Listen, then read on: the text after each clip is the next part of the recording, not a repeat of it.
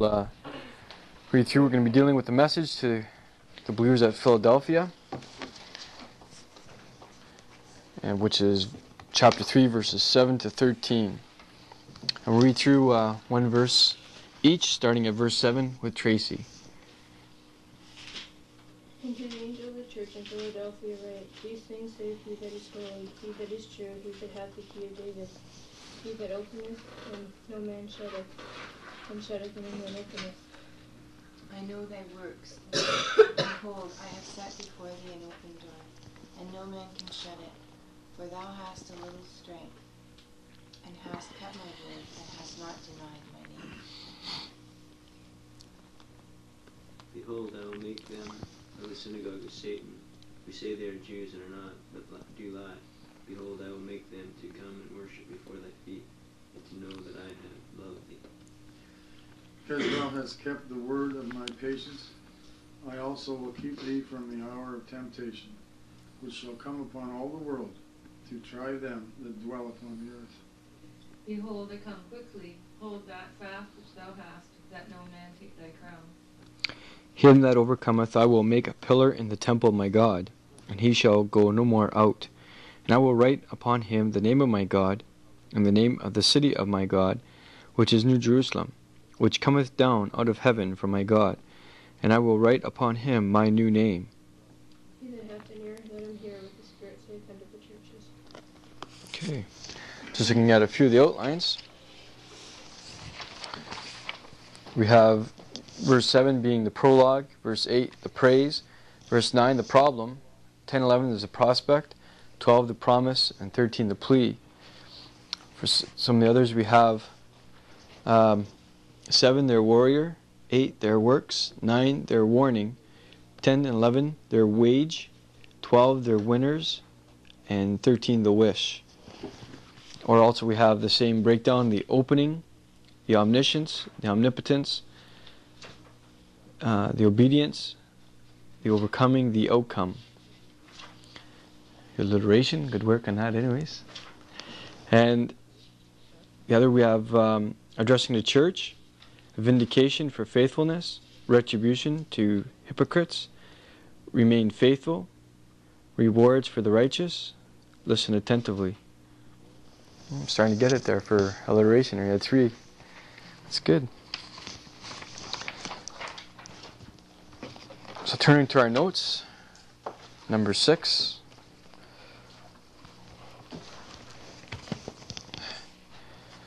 The message to Philadelphia. The city of Philadelphia itself, known in modern times as Al-Sahir, which is, you can see broken down there, meaning Aleph, which is Muslim for God, and Sahir, city. This one means the city of God in Muslim. Is located in Lydia, some 28 miles southeast of Sardis, and was named after a king in Pergamus, Atalius Philadelphus, who built the city. The word Philadelphia, meaning brotherly love, is found in 6 other times in the New Testament. Romans 12:10, look that up please, Tracy. 1 Thessalonians 4:9. Hebrews 13:1. 1 Peter 1:22. And 2 Peter 1:7a and b.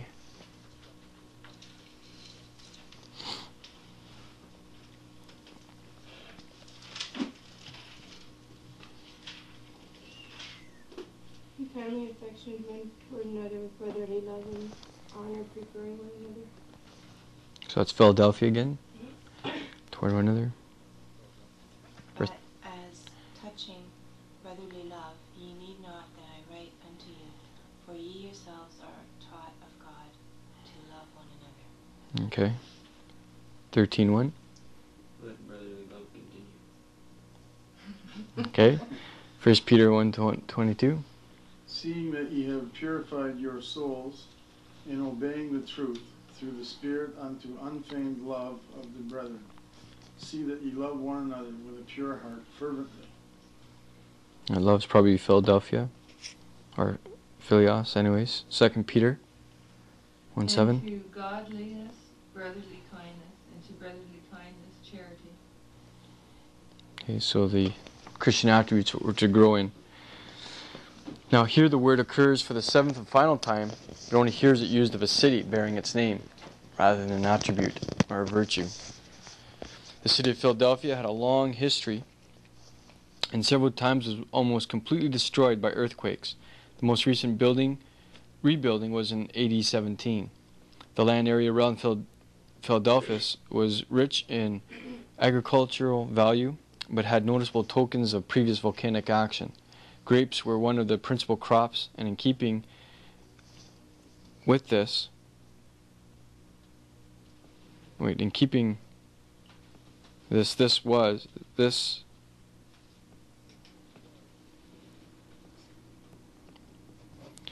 Dionysus was one of the chief objects of pagan worship.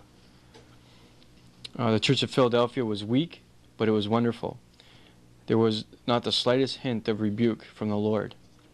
Nothing but praise is given. It was a revival church. It had world vision.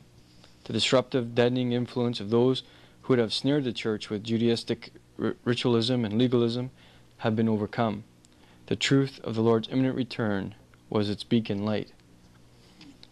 Like the church at Smyrna, some in this church said they were Jews and were not. This church was opposed by Satan. Satan is found in 4 of the 7 churches, in 2:9, 13, and 24, and also 3:9. They had the synagogue of Satan.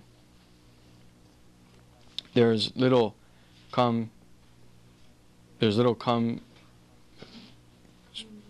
condemnation. It should be condemnation. The church was promised a crown. So just a little bit of introduction, just making reference to, because we'll see that it comes up, the background.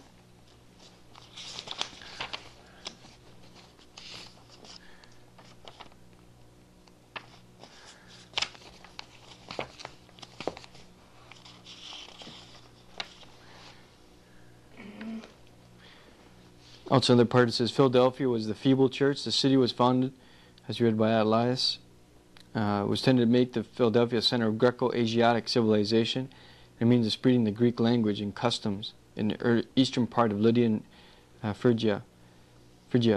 It was a missionary city founded to promote the unity of spirit, customs, and loyalty within the realm.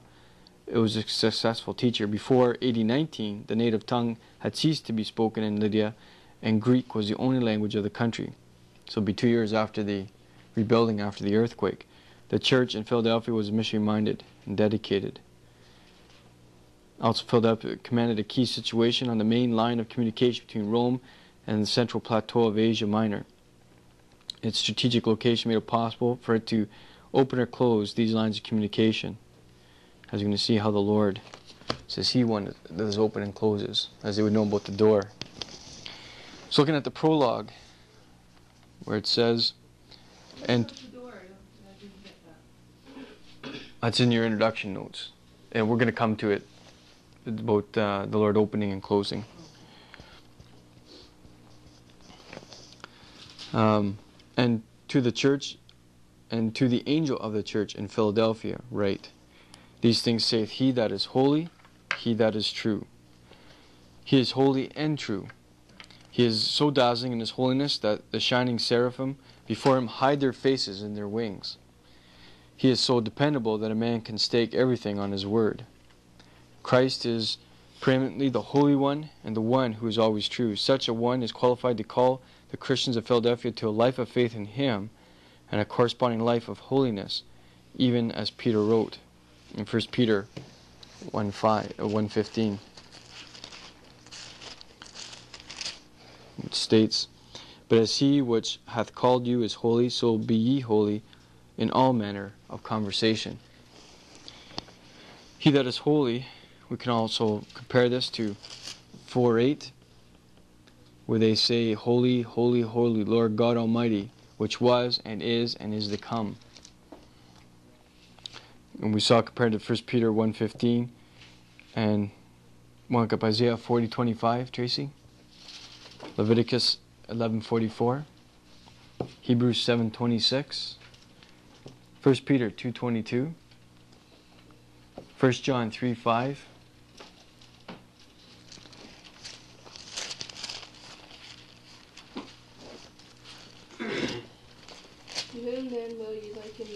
shall I be equal, saith the Holy One? Okay, the Holy One. 44. Yes, 11:44. For I am the Lord your God. Ye shall therefore sanctify yourselves, and ye shall be holy, for I am holy. Neither shall ye defile yourselves with any manner of creeping thing that creepeth upon the earth. Okay, Hebrews 7:26. For such an high priest was fitting for us, who is holy, harmless, undefiled, separate from sinners, and made higher than the heavens. Okay. 1 Peter 2:22. Who did not sin, neither was guilt found in his mouth. Who did not sin, without sin. 1 John Did 3. no sin, Mhm. neither was guile found in his mouth. 1 John 3:5. And we know that he was manifested to take away our sins, and in him is no sin. Right, no sin. And 2 Corinthians 5:21. For he hath made him to be sin for us, who knew no sin, that we might be made the righteousness of God in him. And we'll forego reading Mark 10. So he's the Holy One. Also, he is true. In Revelation 6:10. And he cried with a loud voice, saying, How long, O Lord, holy and true, dost thou not judge and avenge our blood on them that dwell on the earth? Comparing to John 14:6, we know that is, I'm the way, the truth, and the life.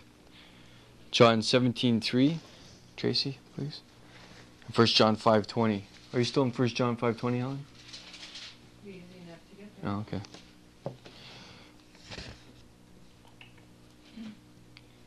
And this is eternal life, that they may know thee, the only true God, and Jesus Christ, whom thou hast sent.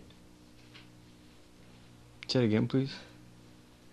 And this is eternal life, that they may know thee, the only true God, and Jesus Christ, whom thou hast sent. Okay. And 1 John 5:20. And we know that the Son of God is come, and hath given us an understanding, that we may know him that is true, and we are in him that is true, even in his Son, Jesus Christ. This Okay. is the true God and eternal life. Okay, and as you see, as all the other churches, when the Lord Jesus introduced himself, whether it's referring back to the revelation that he gave to John, or some new one, some new attribute of himself, it usually has to deal with the problem, or some form of encouragement for the believers in that church. Some characteristics showing that he is all in all. All things are found in him, all things are through him. And here we have two things. First, that he's holy, without sin, is able to judge things by the standard of himself, and also that he is true, as we'll see that what his word says is truth itself. And it's important because, as we're going to see, going along with the background of the Laodiceans, they were known, Laodiceans, as Philadelphians,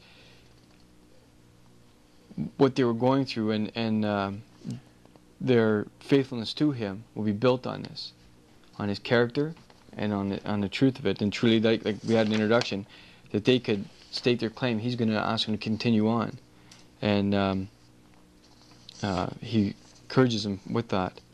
Now, he that hath the key of David, he that openeth and no man shutteth, and shutteth and no man openeth. Christ, the great antitype of Eliakim, has the key to truth and holiness, as well as opportunity, service, and testimony. He has the key of David. The allusion is to Isaiah 22:22.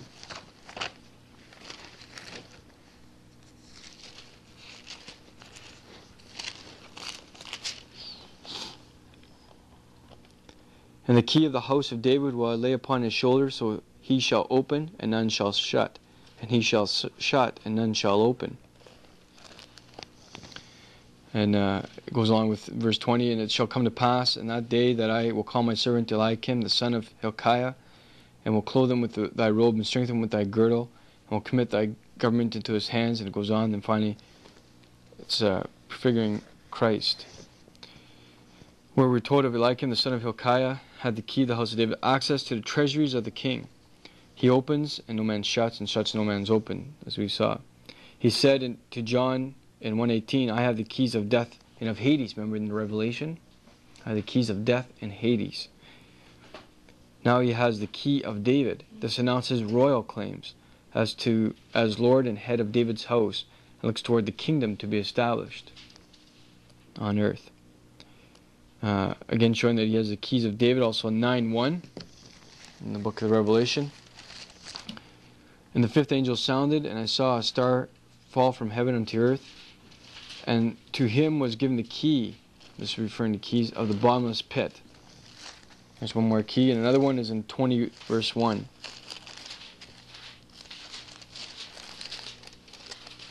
I saw an angel come down from heaven having the key of the bottomless pit and a great chain in his hands. Now Christ holds the key to the door of salvation, as we know, and also John 10:9. He himself what he holds.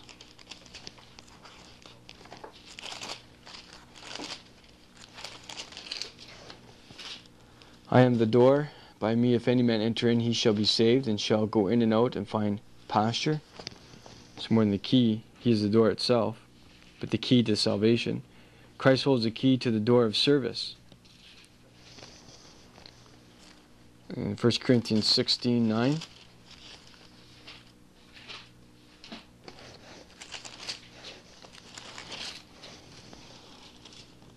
For a great door and effectual is open unto me, and there are many adversaries, says Paul. Also in 2 Corinthians 2:12, can you read that please, Tracy? Colossians 4:3, Bev, and Acts 14:27, Claire. Furthermore, when I came to Troas to preach Christ's gospel, and the door was opened unto me of the Lord. Okay, so the Lord opened it. Colossians.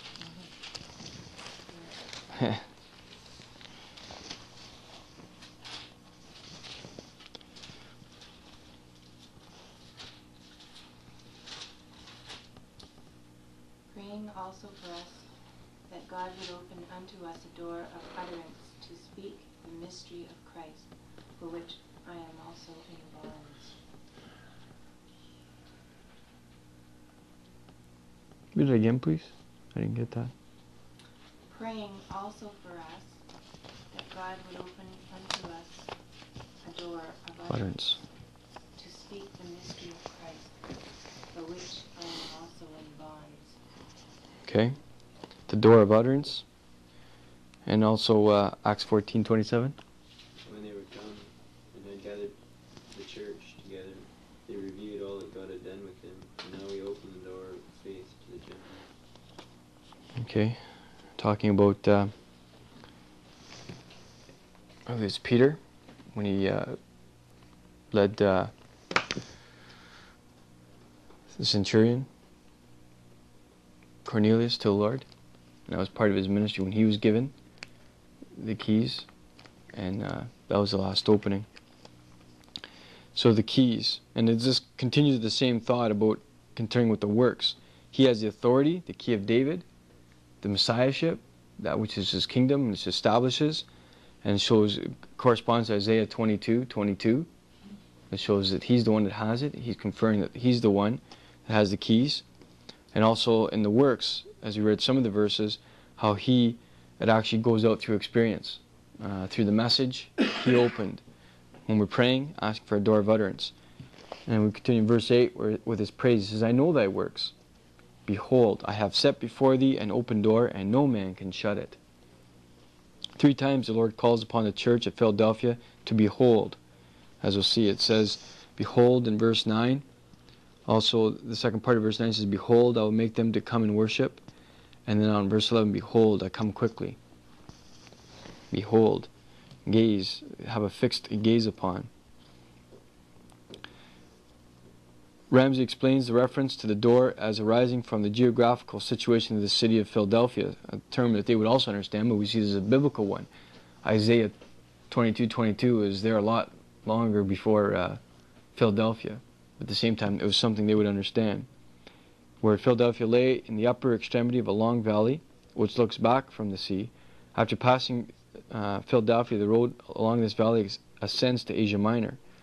This road was the one which led from the harbor of Smyrna to the northeastern part of Asia Minor and east in general, the one rival to the great route connecting Ephesus with the east, and the greatest Asian trade route of medieval times.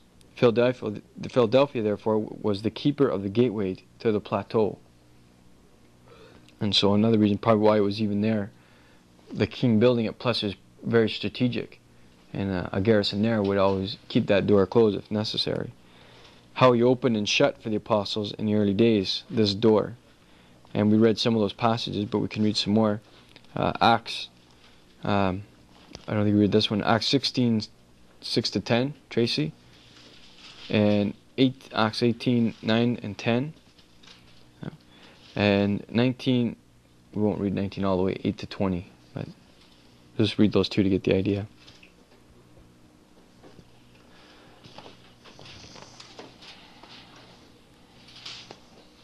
Now when they had gone throughout Phrygia and the region of Galatia and were forbidden of the Holy Spirit to preach the word in Asia, after they were come to Mysia, they essayed to go into Bithynia by the Spirit, but the Spirit suffered them not. And they passing by Mysia came down to Troas, and a vision appeared to Paul in the night. There stood a man of Macedonia and prayed him, saying, Come over to Macedonia and help us. And after I had seen the vision, immediately he endeavored to go into Macedonia, assuredly gathering that the Lord had called us for to preach the gospel unto them. Okay, so you see how he closed the door to a certain area and he opened it to another. And it's the Lord and the Holy Spirit that's in control. 18, 9, and 10. Then spoke the Lord to Paul in the night by a vision. Be not afraid, but speak, and hold not thy peace. For I am with thee, and no man shall set on thee to hurt thee, for I have many people in this city. Mm-hmm. So again, how the Lord opened to him. And it's interesting when we just think practically. I mean, we can have all the programs we want. It's the Lord who's ultimately in control, you know. And he says, like, I know a lot of times it's bemoaned the fact that we haven't reached certain people groups and stuff. It's not that the Lord doesn't know. If the Lord really wanted them to know at a certain time, they would know. I mean, we don't limit the Lord in any sense. But that's the old thing. Well, what about the pygmy in Africa that hasn't heard the gospel? Is he going to hell? Well, God has already given him the first degree of revelation of himself in nature. And if they don't go beyond that to the next step, he doesn't send the next part, of which is to trust in Christ. They've condemned themselves. They've already set up their own God system. We know in Hebrews 11:6, but without faith it is impossible to please him. For he that comes to God first must believe that he is, and that he's a rewarder of them that diligently seek him. And that's how it goes. You look at Cornelius. He believed that he was. Well, God sent him Peter, because he diligently sought him, and he got saved. You think of the Ethiopian eunuch. It goes on and on. These ones who believe God will send the next stage, but he won't send more revelation that's necessary. He does it one step at a time. And people that reject even natural revelation, or the total existence of God as he is, they rejected him. And so the pygmy is condemned like any other person. And Romans says that it's in the creation, so they're without excuse. Yeah. That's it. That's the first degree of revelation of himself, the first part of the gospel. He's God. And they would just understand that there's something greater than they that created all this. Right. That's all that they would know at that beginning point, right? Right. But it's different. They know that, but they also attribute everything to spirits, different spirits and things like that, rather than thinking one God who they're totally accountable to. And I don't claim to understand fully how it works, all of it, but all I know is God is still just, and he still desires. I mean, it's not a lie. He still desires that none would perish. And at the same time, he's the one that opens, and he knows the hearts of people, like we just read. He knew in the city already how many people were faithful to him and were ready for the gospel. So he's the one in his sovereign control. Now, it at the same time doesn't lessen our responsibility to endeavor to go out and tell them by any means. But at the same time, looking back in hindsight, we can't say God was limited because of man in any step. So then he goes on and continues to praise him. He said, I know thy works. And then also he says, for thou hast a little strength. As to little, see the same Greek word about Zacchaeus in Luke 19:3. He was little of stature. And about the Lord's company in general, a little flock. Okay, diminutive. And Luke 12:32. The Philadelphian assembly was unimportant in the world's eyes, probably few in number, poor in property, and low in social scale. The saints are under his control. He can use the feeblest of them.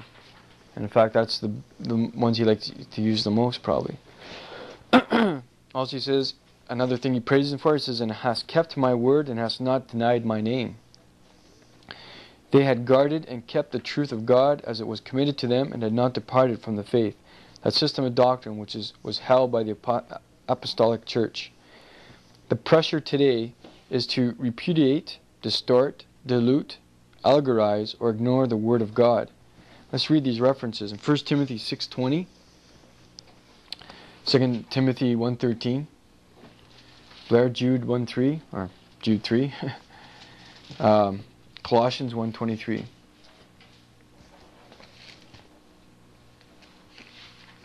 O Timothy, keep that which is committed to thy trust, avoiding profaning, vain babbling, and opposition to science falsely so-called.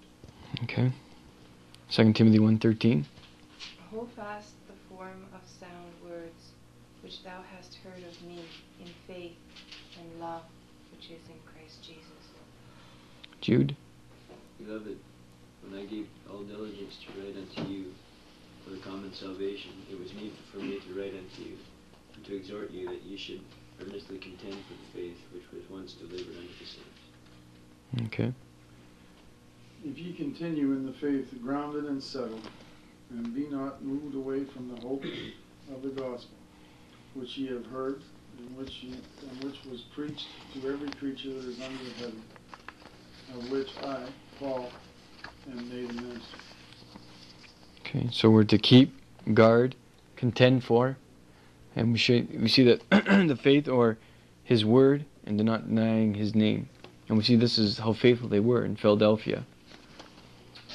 So he praises him for that. Praising even the idea that they had little strength, not belittling them for that, but actually a little strength in it. And it's sometimes better to have a little than rather a lot of strength in themselves. And then just that they had been faithful to his word and his name. And also that their works. Always their works. The problem, in verse 9, we have, behold, I will make them of the synagogue of Satan, which say they are Jews and are not, but do lie. Behold, I will make them to come and worship before thy feet, and to know that I have loved thee. The first part is that I will make them of the synagogue of Satan, which say they are Jews and are not, but do lie. The most venerated enemy of the church of Christ were the Jews. We read of them in Thessalonica and Smyrna, and here in Philadelphia. In Smyrna, the same term, synagogue of Satan, is applied to them as here. And again, synagogue is basically the word meaning gathering together.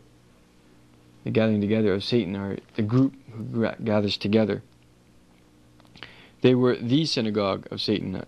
If they would have been like Nathanael, Israelites indeed, they would have believed on the Lord Jesus and have proved themselves of the election of grace, as it says in Romans 11:5, and have been part of that assembly which, as Jews by falsehood only, they reviled. Basically, they're showing that they were the synagogue. They themselves were the ones who weren't Jews by truth. They were Jews by probably physical birth. But a true Jew was one who was anticipated the Lord's return, one who was like the Bereans, checked it out, and then saw it to be so. Whereas they had held to the form and custom. Behold, I will make them to come and worship before thy feet, and to know that I have loved thee. In the Philadelphian church were some who were arrogant and proud and far from the truth.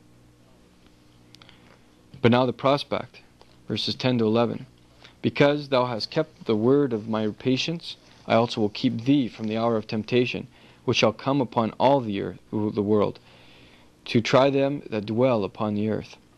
Many have observed also that the preposition from, ek, is best understood as out of rather than simply from. So in the area where it says, I also will keep thee from the hour of temptation, it's also like I will keep thee out of, or totally remove from, the hour of temptation. Other instances of the use of the same verb and preposition together, such as in John 17:15 and James 1:27. Could you read that please, John? Not John. Rick? John 17:15 and Helen, James 1:27, please.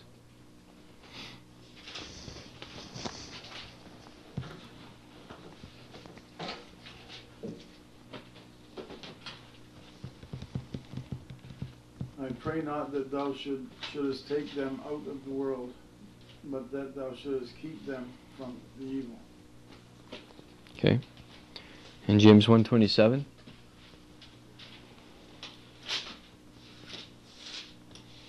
Pure religion and undefiled before God and the Father is this: to visit fatherless and widows in their affliction, and to keep himself unspotted from the world.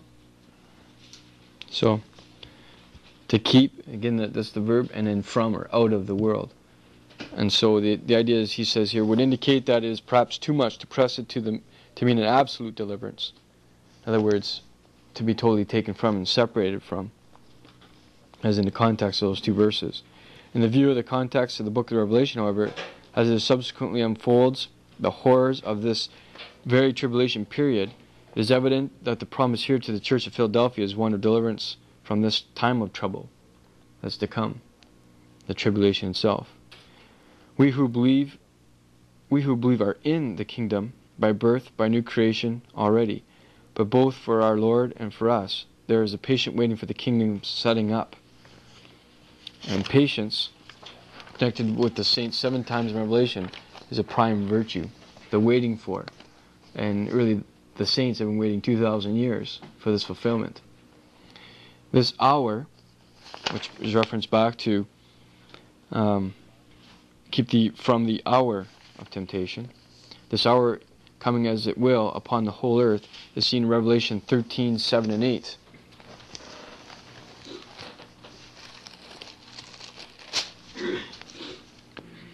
And it was given unto him to make war with the saints and to overcome them, and power was given over all the kindreds and the tongues and nations, and all that dwell upon the earth shall worship him whose names are not written in the book of life of the Lamb, slain from the foundation of the world.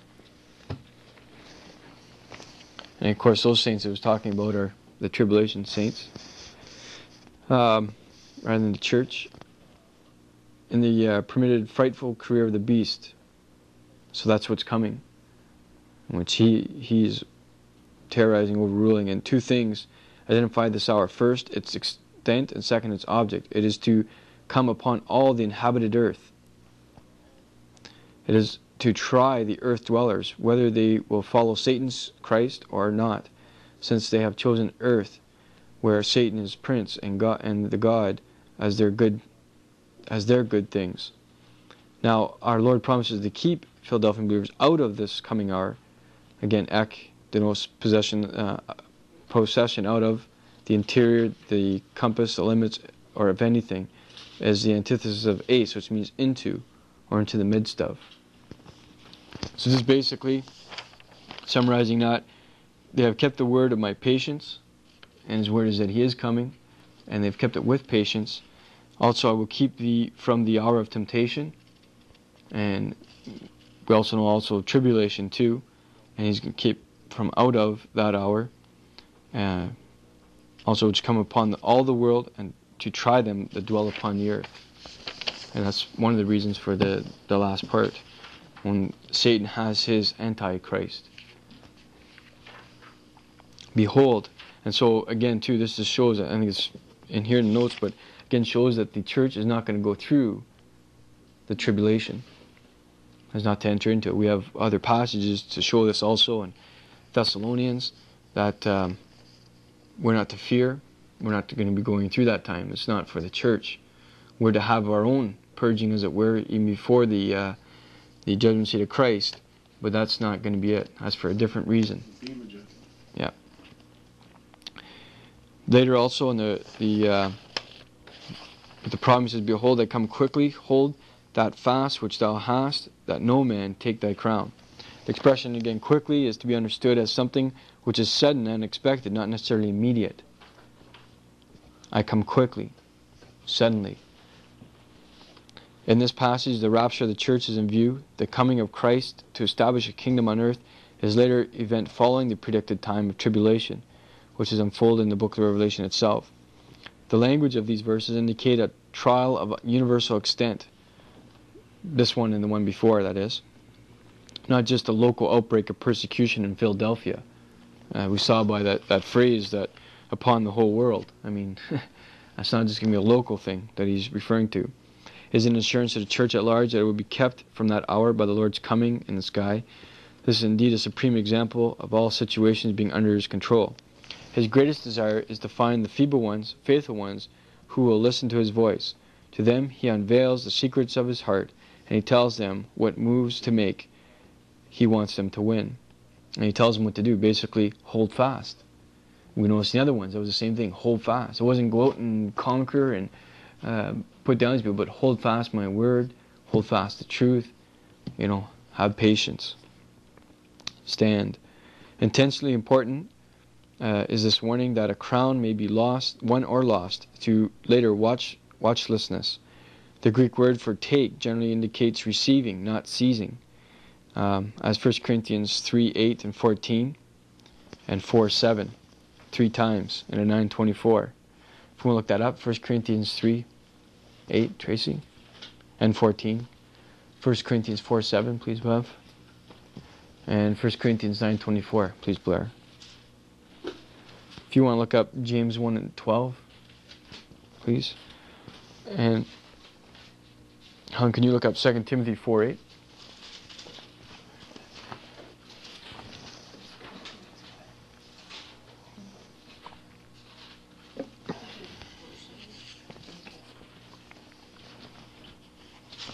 Now he that findeth any brothers are one, and every man shall receive his own reward according to his own labor.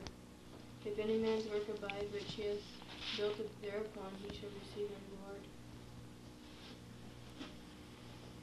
Okay. 4:7. 4:7. For who maketh thee to differ from another? And what hast thou that thou didst not receive? Now if thou didst receive it, why dost thou glory? Okay. As if thou hadst not received it. Okay. And that word received is the same word as take here. That no man take thy crown, that no man receive thy crown. Okay. So it's not so much no man take that crown, rip it right out of your hands because you had it, but no man that receives your crown. Okay. Also in 9:24.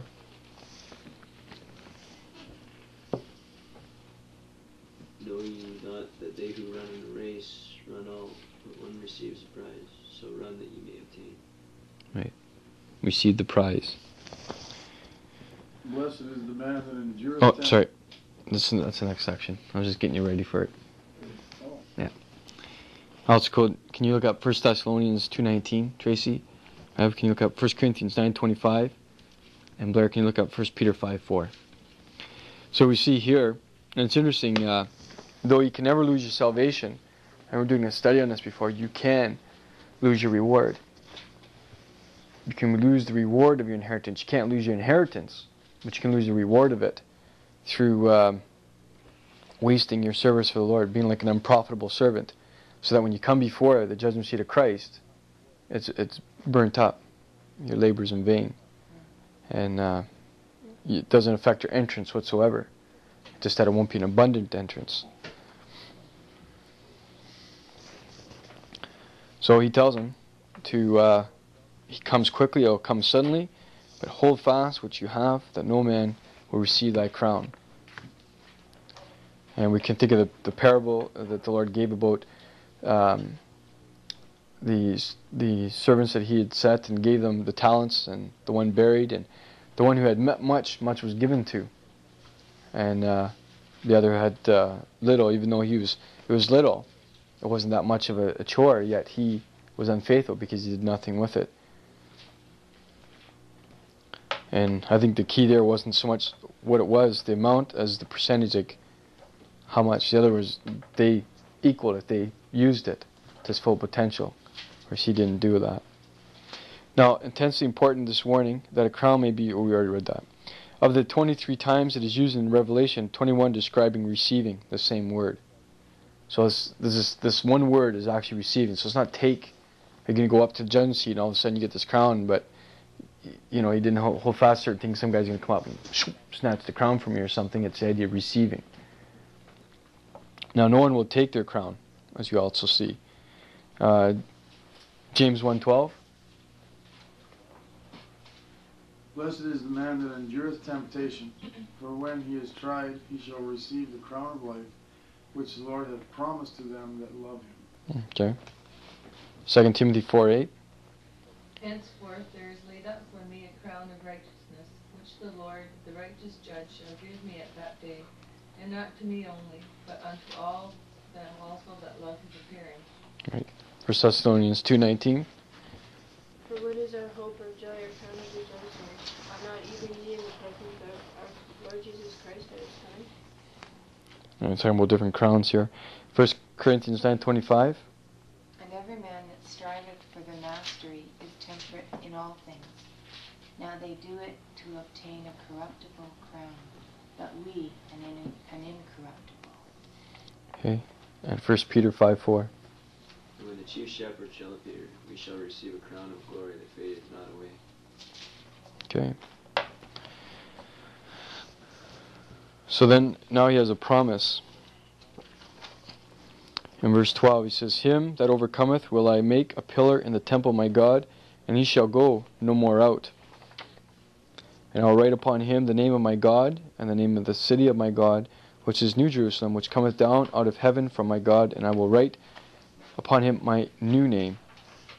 The first part A there, the promise is 3 times where it says, I will. I will make a pillar. I will write. I will write. It is the divine initiative. This initiative guarantees that God will take the overcomer and make him. He will make him strong, he says. My strength is made perfect in weakness, as we saw. And they had little strength. But through that, he could use them. The Lord promises to make these feeble ones into temple pillars, the very symbol of solidarity, stability, and strength. It seems to mean that they will no longer be exposed to the temptations and trials of this present life, and will have their permanent residence in the very presence of God. We are to behave as overcomers, as those who are on the victory side. We are to behave like the sons and daughters of a king, and be more than conquerors in view of the divine initiative, and in view of the divine